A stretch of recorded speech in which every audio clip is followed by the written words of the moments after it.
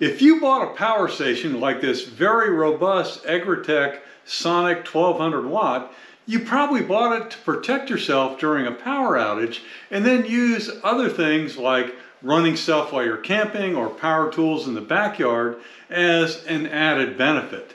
So let's dig in. How long will a power station like this keep a full-size fridge running? Well, let's get into the facts in terms of food safety and do a little bit of math to figure out whether this can run more than the 7.5 hours that the manufacturer says it can run this fridge. Because I think I've got a way to more than double that. So let's get into the facts. So first thing is, the USDA recommends that you keep your food be underneath 40 degrees Fahrenheit, and that food becomes unsafe in your refrigerator once it hits 45 and above. Now, in terms of cooling, Samsung, when I looked it up, says that from room temperature to that 40 degrees, it's going to take about 8 hours to get there. So when you do the math, that means that a typical fridge will reduce temperature about 4.4 degrees per hour or 1.1 degrees per 15 minutes. Remember that number because that's important.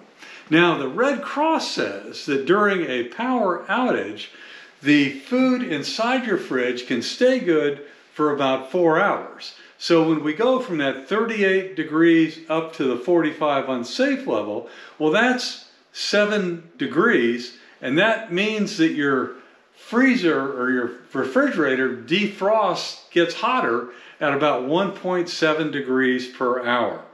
And the Red Cross also said that you really don't need to worry about your freezer because if it's full, it'll stay good for 48 hours.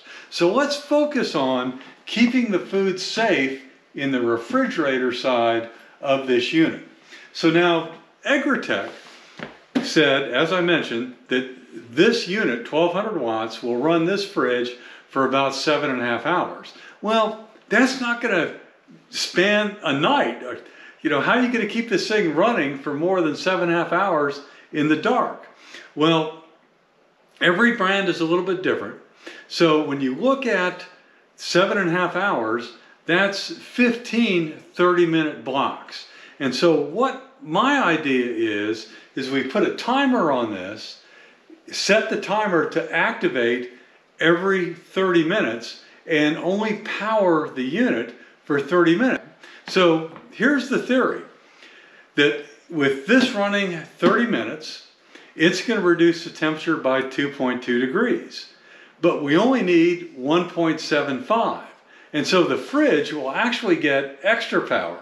And the reason we have to run it 30 minutes is I could only find a timer switch that had the little keys for 30-minute increments. So what I'm going to do, I've got a starting temperature here that you can see right here of 32 degrees inside, and I'm going to hook this sucker up. I'm going to run it for 3 hours. We'll see what the power draws down to, and then we'll make some mathematical calculations to extrapolate it.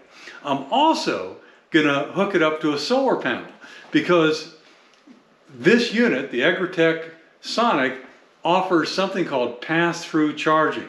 So that means as it pulls wattage in from the sun, it's going to pass that directly to the unit that's drawing that power and keep from drawing down the internal battery as much as it otherwise would. So we'll see what that does in terms of making a difference as well. Well, let's get to work. Let me hook this thing up. We'll set a timer and we'll get going. Well, I'm ready to begin. This is sitting at 99% full right now. I've got my heavy-duty 3-prong timer. So we'll plug this in. I just hooked it up on a power cycle, and you can see it's only pulling 20 watts to keep the fridge running. And if it kept at that, it'd be good for 45 hours. Well, we know when the fridge cooling cycle kicks in, it will draw probably 300 to 400 watts until it cools everything down. Well, let's just wait the 3 hours and see where we end up. In the meantime, let's go look at the solar panel option. The EgreTech uses a industry standard connector to the solar panels This is a 160 watt solar panel. It'll accept up to 200 watts. And right now in the middle of winter, I'm getting 99 watts of power coming in. Well, let me turn on the unit and let's see what's happening back there at the fridge. And right now it's still showing that I'm getting 99 in, which makes sense because once the fridge reaches its cooling equilibrium, you know, it's really not going to be drawing much at all. It's only as it warms up that the cooling mechanism in the refrigerator is going to kick in. So I can maximize that just like on the inside by hooking up one of these timers to here.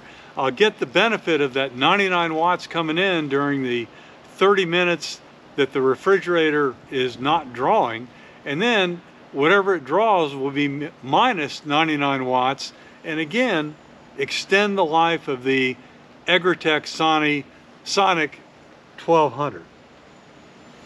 Good deal if you have a solar panel. Done with the test, and the results are absolutely amazing. I ended up running the test for 4.5 hours, and I opened the refrigerator in the middle to simulate the fact that you may have to get in and out of there at some point during an extended period. When I opened the refrigerator, the temperature was 32, so the system was working properly, and interestingly enough, by the time I shut the door after getting something out, the temperature had climbed to 40 degrees. So that tells you how sensitive it is to opening and shutting. But anyway, let's get to the results. When I started the test, the capacity of the unit had dropped down to 98%. And when I ended the test after 4.5 hours, it was sitting at 78. So after 4.5 hours, it had only consumed 20% of the battery power of the EgreTech Sonic. So that means that this thing could actually run for 22.5 hours, 4.5 times 5, using the on and off technique that I just described. And if you don't have a solar panel, the unit comes with the ability to charge it off your cigarette lighter, if cars even have those anymore. So that is absolutely amazing. You could get essentially a whole day's power out of this unit just by doing the on and off technique. And if you charge it en route, you could probably go 2 days, depending on the amount of power that you're putting in it. I'll have a link down below where you can check it out for yourself. And they have solar panels as well that are the higher capacity 200 watt that would charge this faster. Have you guys tried a test like this to see how long one of these power stations would last? If so, throw it down below. Thanks.